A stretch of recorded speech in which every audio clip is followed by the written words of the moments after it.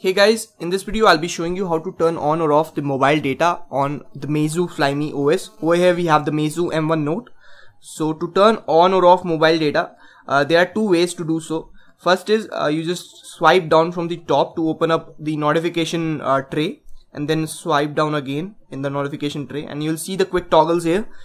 In the quick toggles you'll have Wi-Fi, and then you'll have this mobile data icon, these two arrows in the opposite direction kind of. So you have to tap on this. So currently it's on, so when it's on it shows like this, and when it's off it shows like this. It's grayed out when it's off.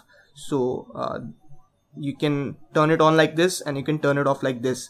And the other way is to go to settings and then to go to this SIM card icon that says dual card and networks.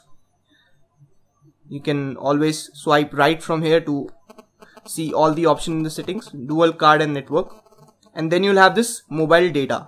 So go over here, and here you can see mobile data, system push and cloud services will generate traffic. So just disable it, or if you have to turn it on, just tap on it.